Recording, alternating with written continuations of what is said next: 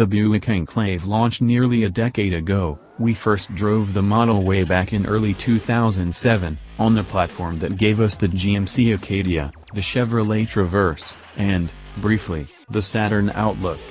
They were all part of General Motors' initial foray into three-row unibody SUVs as alternatives to the minivans it had just put out to pasture.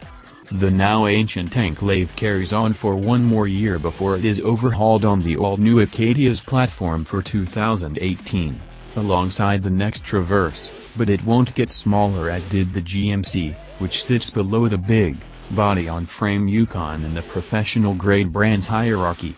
With nothing above it in the Buick lineup and the midsize Envision SUV joining the fold, the Enclave will retain its large dimensions. All Enclaves for 2017 are powered by a 3.6-liter V6, which shuttles its torque through a 6-speed automatic to either the front or all four wheels. It can tow up to 4,500 pounds. At $39,990, the base price is competitive for a near-luxury barge that can accommodate up to 8 people, but a fully loaded model can crest $55,000 with all-wheel drive.